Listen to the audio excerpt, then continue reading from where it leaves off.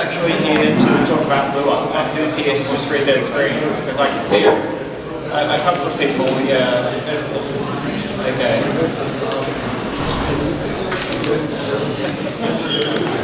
Yeah, it just seems like I'm standing in front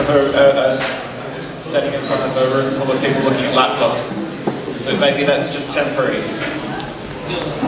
Alright. Oh yeah. There we go. Thank you, Simona. Alright. Yeah. Everyone wants to Alright. And can I have a show of hands of people who hadn't programmed in any programming language at all before and who would like to know how to do that? Thank you. Yeah, there's one, Sam Reed, yes. No. Well-known technical doofus, isn't that right? Who doesn't really know anything? I didn't. Okay. Just / release manager of MediaWiki.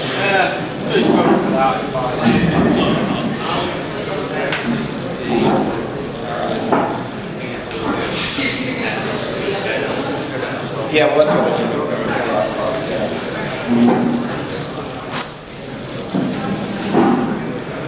We'll just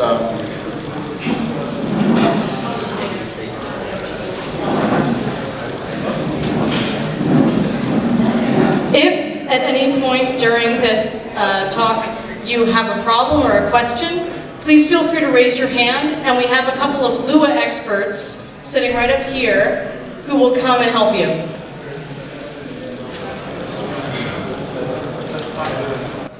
Yep, so I have some slides here for people who don't know how to program at all, but it sounds like they won't really be needed, which is good.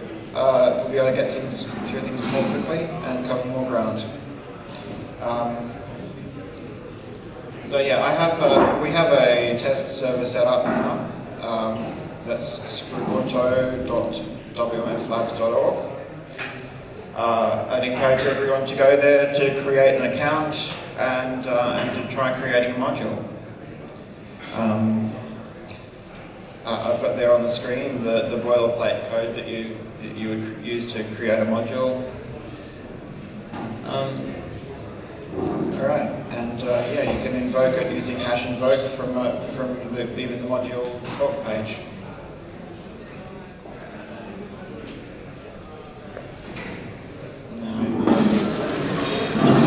We'll skip through a whole lot of these interesting things, and then here we go. So, introduction to Lua. We'll start, as any good reference manual should start, with the lexical elements of Lua. That is to say, comments, they start with 2 hyphens, as in SQL, and long comments are delimited with 2 hyphens, followed by 2 square brackets, WikiLink style. Line breaks are ignored, but recommended. You should not write your code all on one line. Semicolons, you could use them to separate statements, but they're generally not needed. Lua has about 8 data types. It has nil, which is the equivalent of null in a lot of other languages, or undefined in JavaScript. It has a single num type, which is a floating point type. It has strings, which are just byte strings. They're 8-bit plain, and Boolean, of course. It has first-class values. For functions of first-class values, they return multiple values, fairly unusually for programming languages. The multiple return values, you have to, they're not actually bundled into a data type. You can't assign some, like a list to a single variable. And yeah, you can have anonymous functions, just as in JavaScript and several other languages, using the syntax that you see there, just by omitting the function name from the function declaration. Lua has one structured data type called a table. It's implemented as a hash table. It's similar to JavaScript's object in that you use it for object-oriented programming as well as data storage. But it's similar to PHP's array in that you use it for numerically indexed data as well as string indexes. And the keys can actually be any Lua value. You can use functions as keys, and you can use tables as keys. You access it with syntax that's identical to JavaScript, with a dot followed by the name, or with square brackets followed by with an expression in square brackets. Operators. Lua uses tilde equals for not equals instead of an exclamation mark. But I figure every language has to have a few quirks in it just to keep you on your toes so that you don't think you're programming some other language. Concatenation is with two dots. The length of a string or a table is a hash. You put the hash before the variable. It gives you the length. Logical operators are spelled out and or not. You can take the power of a number to another number. That's exponentiation there with a caret, similar to basic, I think. And all of those operators there at the bottom have their usual meanings that you would find in any other programming language. That's less than, greater than, less than or equal to, greater than or equal to, equals, plus, minus, times, divide, modulo. Those are the ones. No surprises there. Where you might get a slight surprise is the lack of assignment operators in Lua. Like plus equals, minus equals, they don't exist. It's like in BASIC, you have to write a equals a plus 1 when you want to add 1 to a number. Even plain equals is not really an operator. You can't take the value of an assignment operation. There's no bitwise operators in Lua, which I suppose makes sense given that Lua numbers are all floating point. And there's no ternary question mark operator like in C and other languages derived from C.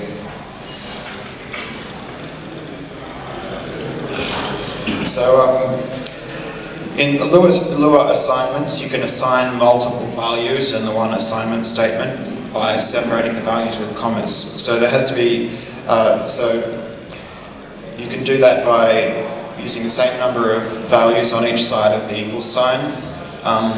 If a function returns multiple values, it's assigned to each variable on the left-hand side of the equal sign in turn.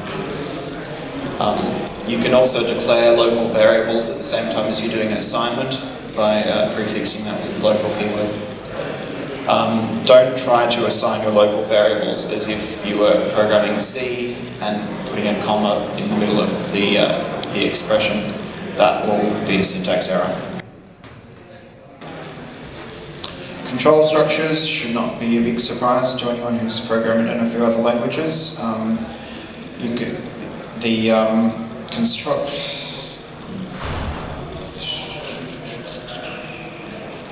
Sorry, lost all now. That was the mouse wheel.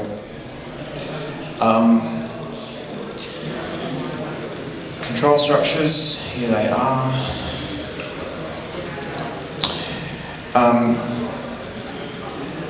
All of the control structures in Lua end with the keyword end, except for the post-condition loop, which ends with until and a condition. So you don't have to remember whether it's you know, in shell script you start with if and end with fi for no apparent reason. They just spell the keyword backwards. None of that nonsense in Lua. Everything just ends with end. If uses the keywords else if, you put then at the end of the line like you do in BASIC.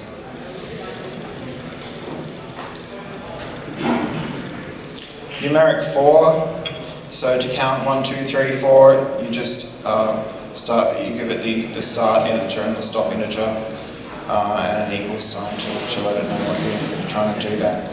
And a generic 4 to iterate through a data structure like a table is for the key and value in the iterator too, and then you have the body. So the index variables, the i's in these two examples are local to the loop. They're not. They don't exist after the loop finishes.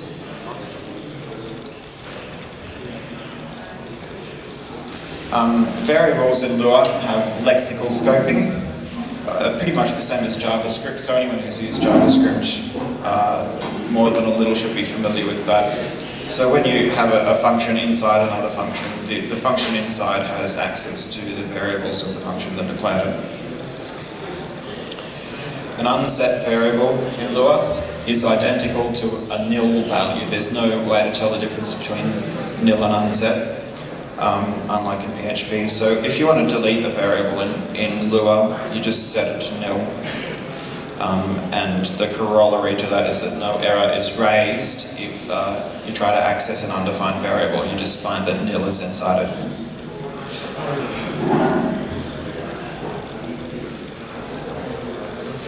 Objects in Lua can be done using a variety of syntaxes. You just have to make a table and put functions inside it. There's a number of ways to construct objects. Private member variables can easily be implemented using lexical scoping. You just make local variables which aren't accessible any other way than through your accessor functions. When you do a static method call of an object in Lua, it's with a dot. Same for property access of an object.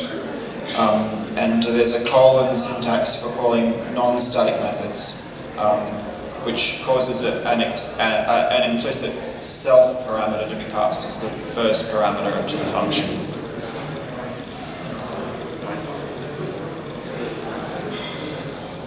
Here's a typical example of one style of object-oriented declaration. You see we have a factory function which creates a new object. It has a local private variable called private. We create the object, which is just an empty table, add a method to it using that function declaration syntax. The method has an implicit self parameter, which will be a reference to this table that we've created here, but it's empty anyway, so we don't really need it. It returns the private variable, which is accessible in the lexical scope, and then here we return the object from the factory function. So that's one way to do objects in Lua. You can find lots of other ways to do objects in Lua in the Programming in Lua website, which is lua.org/pil if memory serves.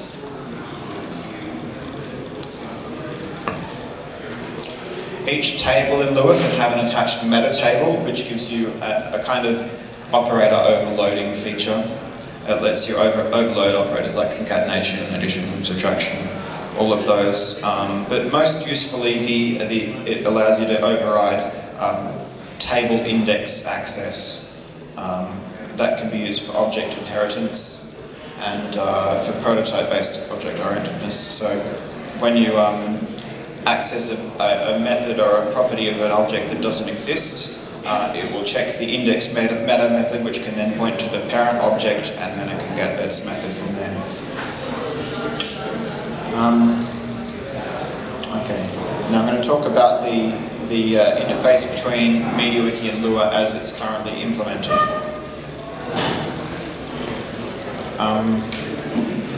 All Lua code is going to be inside the module namespace. There's not going to be any inline expressions inside templates. You can only call these functions which are defined elsewhere. In the module namespace, we'll have a code editor provided, a JavaScript code editor. It's very nice to use. It does syntax highlighting and automatic indenting. So yeah, definitely better than just a plain text box. This is how you invoke a function in a module from a template or a wiki page. You use the hash invoke parser function, which we've introduced, give it the module name, the function name, and arguments which may be named or numbered, pretty much identical to templates. Separate instances of hash invoke are isolated from each other. You can't define a global variable in one and then use it in another. And so the performance implications that might have are sometimes are a bit reduced because there's some caches that are shared between them.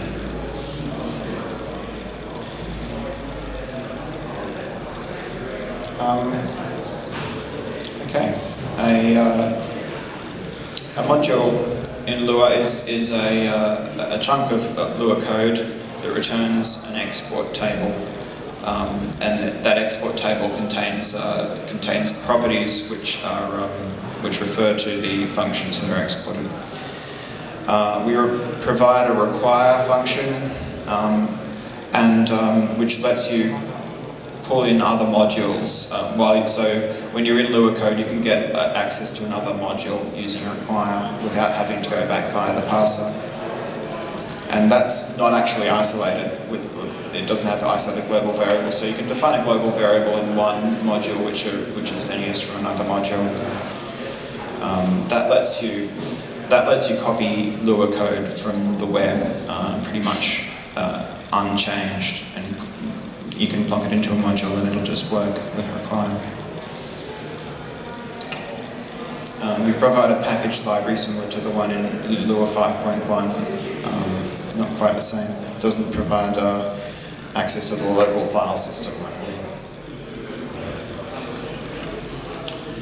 The return value from Lua functions is just a wiki text string, assumed to be already expanded have templates expanded in it. If a function returns multiple values, they're just concatenated together. And if you try to return a non-string value, it's just converted to a string using the usual conventions. In particular, you can return an object which has a two-string meta method, and that'll be converted to string by calling that method.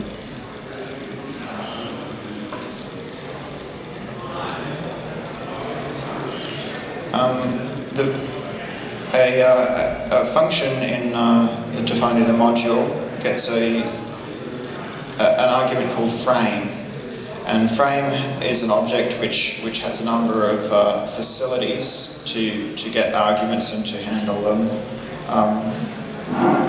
The simplest one is just the args table, which is a kind of pseudo table which has the arguments, all of the arguments in it. So if you want to get access to, say, the name1 argument, then you can do that with this syntax here, frame.args.name1. Because args is not a real table, it's actually lazy initialized when you access indexes in it. We've got an argument pairs method which gives you an iterator, allowing you to iterate over all arguments passed into the function. And we also provide getParent, a method called getParent, which allows you to access the parent frame, which is all of the arguments to the template which called hashinvoke. Since we imagine, at least during migration, there'll be a whole lot of wrapper templates, which basically their only job is to be called by articles, and then the template will call Lua. So that makes that task a bit easier. It makes the parser overhead a bit smaller.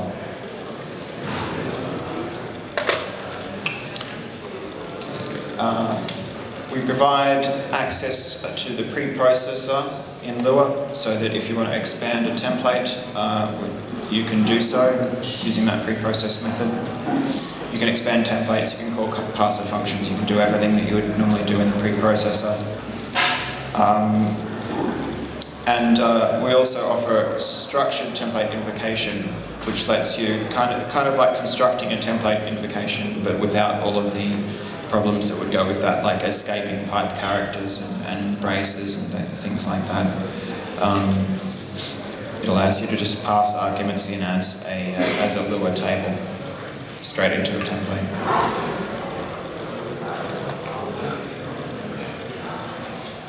Note that arguments that you get from frame.args are already expanded, so if there were any templates in them, they'll already be expanded into plain text by the time Lua gets them. So it's important to not construct preprocessor input from those arguments. Don't call preprocess on the argument that already is preprocessed. Otherwise, you'll double expand it. Instead, just use a frame expand template, which doesn't have the same problems. That's pretty much the interface as it stands at the moment. We've got some future directions lined up. There's Gabriel Vicker's interface that he proposed on WikiTechGov to get object placeholders for arguments instead of just getting string arguments. And then those object placeholders could theoretically be used to find out more information about where the arguments came from, and to get them as plain wiki text instead of expanding them first. They're provided at the moment, but they don't do anything special that you can't do with the other functions.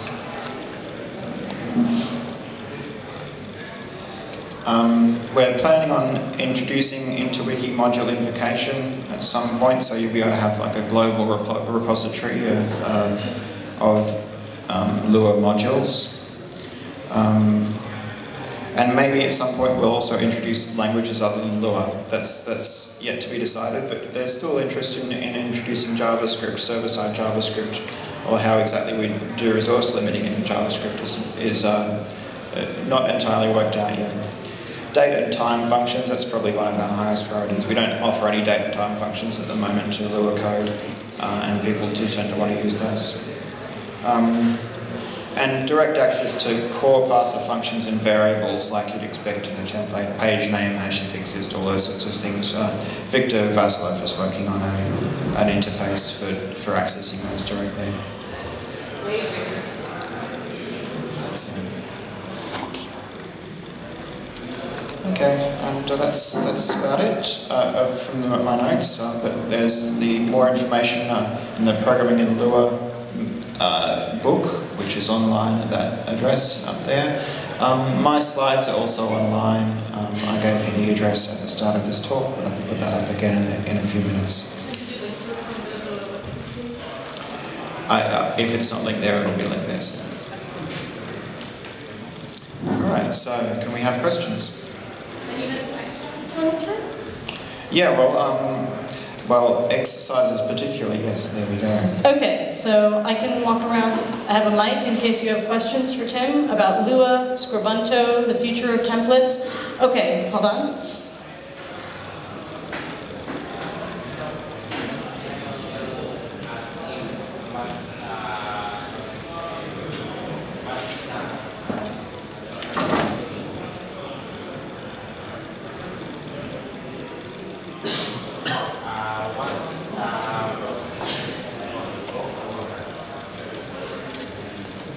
Hey Tim, we have a question about the pros and cons of Lua versus JavaScript. Do you want to talk about that? Yep. Yeah, I had the same question in the last session. That's quite a reasonable question. Lua is designed to be an embedded language, embedded in other applications. It's small and simple, and it allows you to limit memory requirements. It has an internal stack, and it has stack depth limits. You can easily implement it in memory and time limits. So those sorts of resource limiting things were the reason we chose it over other languages. And also the fact that it's easy to construct a sandbox in Lua.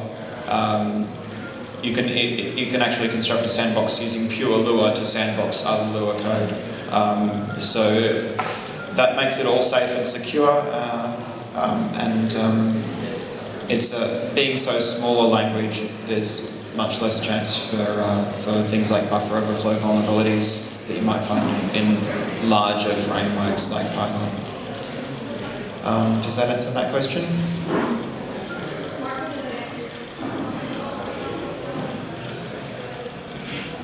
Yeah, it does. I have a request for you to actually do that.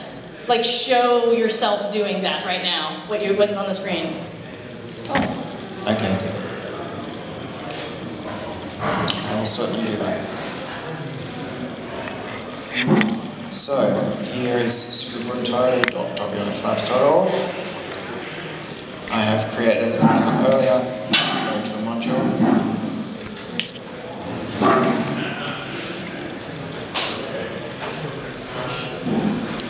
Might have to put the mic down.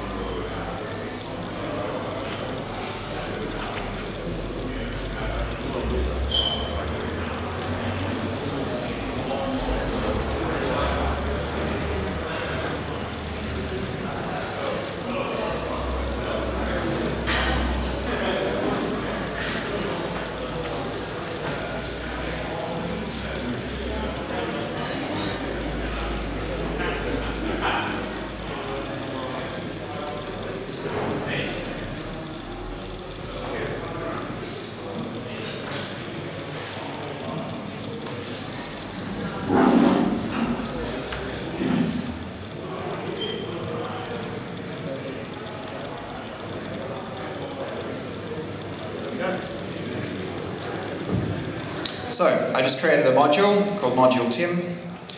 Its function is to add an exclamation mark to any parameter that's passed into it. And then I went to its module talk page. I invoked it. I passed in the parameter more Lua. And sure enough, when we preview it, we get a more Lua with an exclamation mark. So yeah, that's done. I hope that satisfies that little merge things. Express my question. Tim, when we think about the current use cases of template programming, how do you imagine these types of modules will actually interact with, say, the citation template on English Wikipedia? Do you imagine that you'll have a hybrid template Lua combination where you have the invocations of the Lua code embedded within, say, the site web template? Or do you imagine that something like this type of invocation would be literally in a Wikipedia article, which of course would be pretty ugly and probably something we want to avoid? Yeah, I think the way that it's done, it will depend on the type of template. I think the citation templates will probably be mostly in pure Lua because there's not so much formatting that goes into those, whereas nav boxes might be more of a hybrid of Lua and traditional templating. Yeah, but it's really up to the community and how they feel that it should be implemented. And you know, and a lot of templates, you know, there are some templates where you know, the template they'll use Lua very lightly.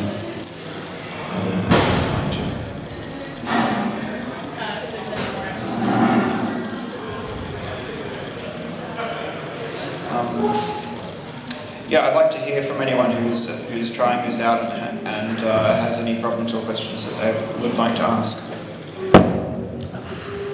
Sorry about that. Do what? I've got a couple of questions over here, so we can have those in a second. Yeah, something I wanted to emphasize that what I found really cool when I just realized it is that because you can use these hybrids, it will make the migration probably very easy because you can, even if the citation template would be entirely in Lua, you can just make one call in the existing site template and everything will still work. So that's a very nice thing to have. Yeah, we want to maintain complete compatibility with the article source, you know, that really makes things much easier. Someone, can you bring the mic? Can I create subpages in module name? Can I create subpages in module namespace? Will that work? Yeah, you can. It won't do anything special. It won't really do anything special, but you can create subpages if you so desire. Your mic to that speaker. No, it's...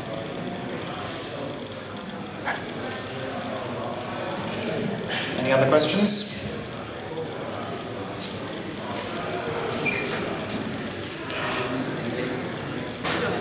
Boom. Any idea of when we will have this live on the foundation case? Yeah, we don't have an exact timetable yet. It depends on how many features we decide we need before it's put in. You know, I've shown to you here a fairly minimal set of features, and I think if we deployed it just with the features that we've got now, it could be done within a couple of months. We could have it live on the wikis. Okay, thank you.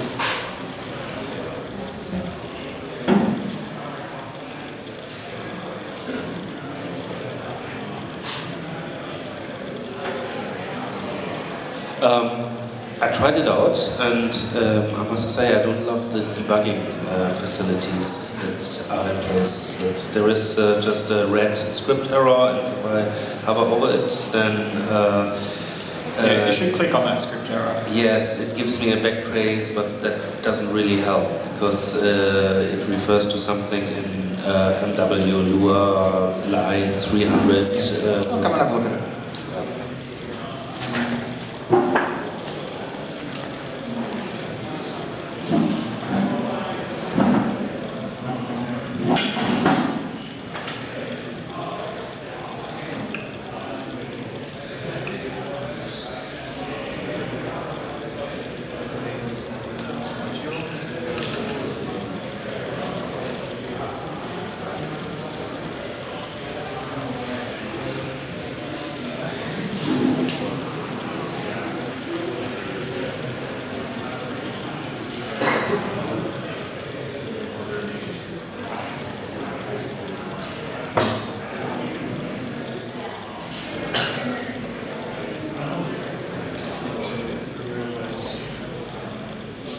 brackets for a start.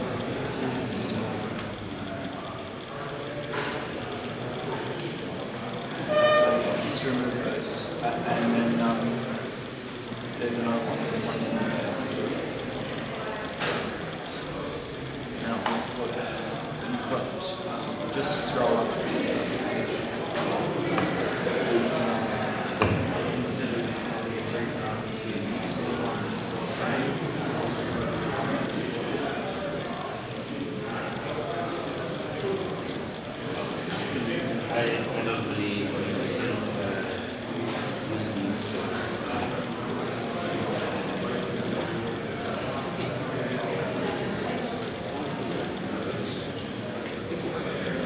So what was the issue?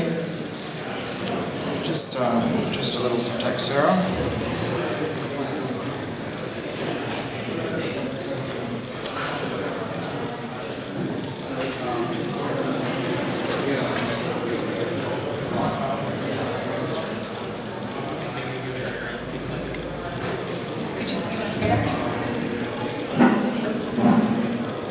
The issue was that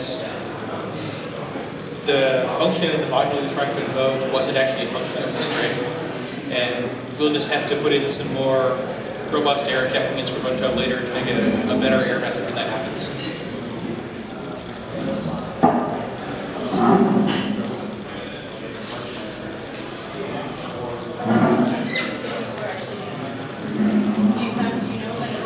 I don't think anyone has submitted anything to that wiki page.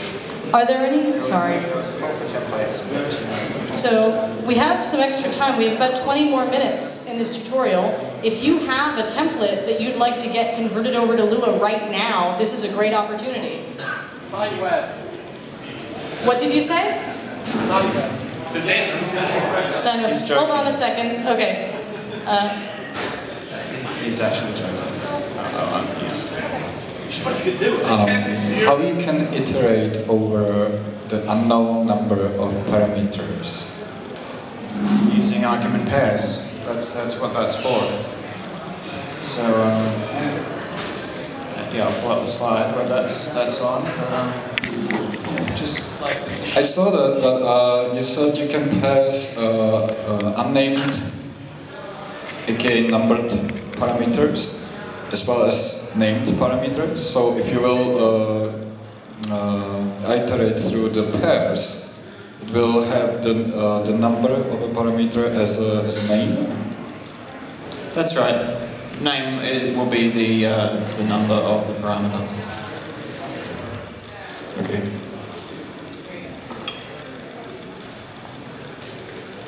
Have you tried rewriting English Wikipedia citation templates in Lua? Not just yet, no we haven't.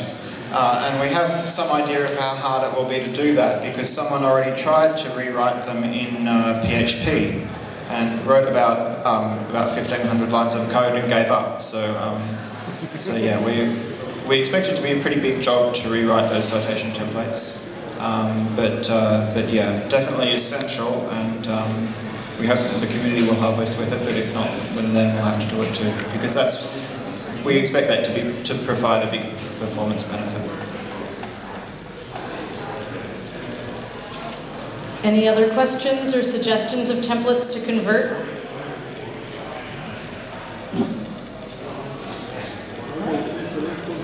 Sorry. I was thinking it would be nice to see some kind of info box, maybe with which could parameterize color or message, something like this.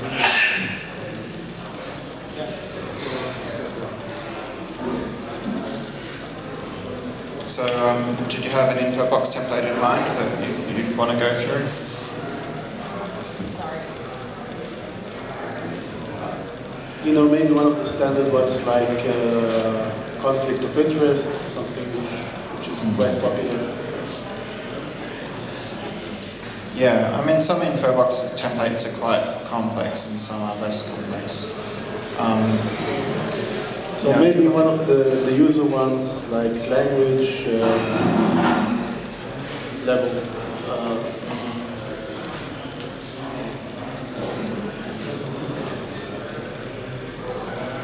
was just going to look at template extension on mediawiki.org since it's right here in front of me. But, yeah, I guess this is pretty typical.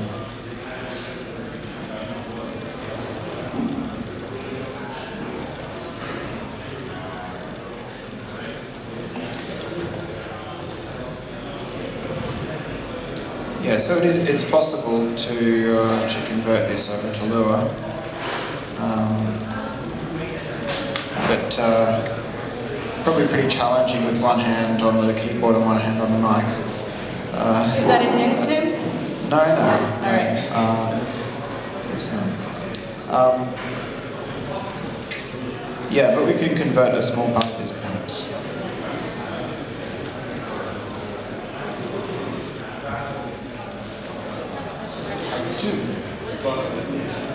I don't want to interrupt this. Oh, Tim, is there any tracking of modules used, like special modelings here to a given module, so I can know which templates use which module? Yeah, modules are actually tracked via template links at the moment, the template links table. So when you use a module on a page, you actually get, yeah, there you go. You get the module listed as a template used in the preview. So you know, I can save that. Then if I edit it, see it's sitting there, and that's because it's basically the same as a template. So yeah, that's how you track them. And I can go to the module page, click one of the links here, and you know, it'll tell me that it'll list it as a transclusion. So you know, using template links was convenient, and maybe we need to change a few interface messages to make it more clear that it can be a transclusion of a template or a module. But yeah, certainly we have all the features that you would have with templates.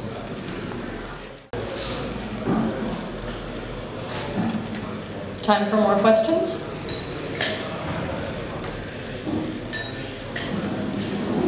Hold on.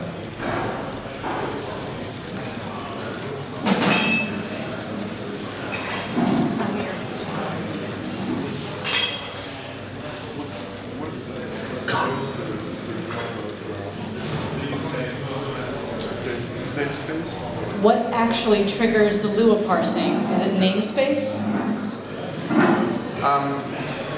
The hash invoke parser function used to invoke the module is the thing that triggers Lua.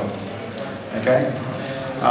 At some point in the future, you might even have different languages that can be in the module namespace, with some as yet undetermined mechanism for determining what language a given module is in.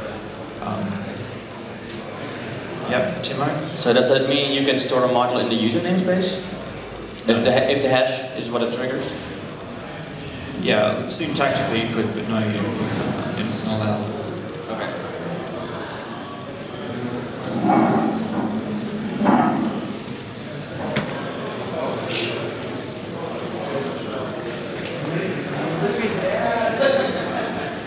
Today, with kernel templates, there are little reutilization and factorization between wikis. I guess that with Lua, we'll have wiki-agnostic functions and modules. Is it planned to have a repository for modules outside wikis? Yeah, we'd expect the feature's not done yet to have like a global repository of modules. Although particularly popular modules or important modules we can distribute with the MediaWiki extension. Yeah, but at some point we would expect to have some sort of method for fetching remote modules from some other place. Yeah, but at the moment you just have to copy and paste, I guess. Someone over here. These colors, I can't.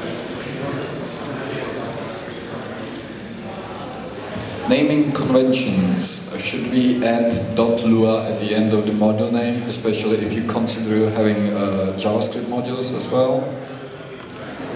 I don't think it's necessary. Yeah, I'm not sure if the JavaScript thing is going to happen at all or in the short term or what, but But you know, maybe if it does happen, then that will be a useful convention. But we can always rename modules at that point. That's not a big deal. We can have a module that is just a proxy to another module. To me, you can just type just type it for you.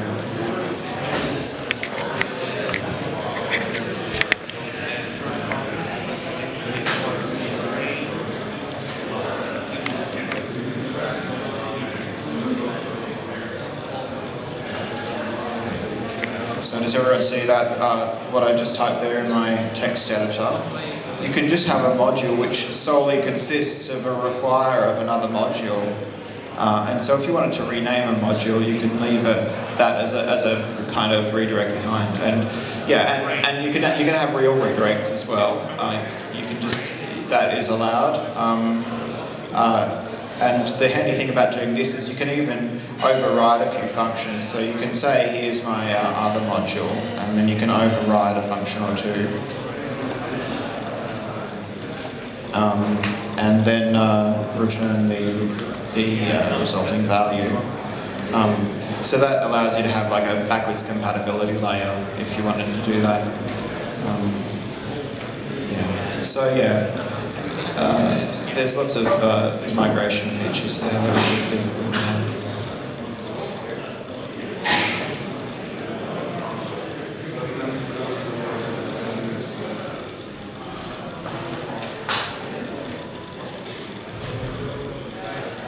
Seems like there's no more questions.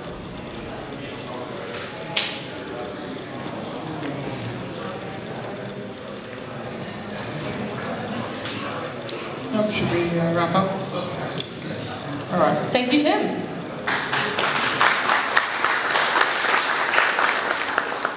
All right, the slides are online. Most of these notes are also linked off of the main Berlin Hackathon wiki page. Lunch in 15 minutes. Oh, and just after lunch at 2 p.m. in one of those rear rows or something, I'll tell you where, the Wikidata team is giving like a short 15-minute presentation. If you have a project that you want to give just like a 5-minute lightning talk about, then we can do that right after the Wikidata talks, but I figure not too many of you will want to do that. Okay.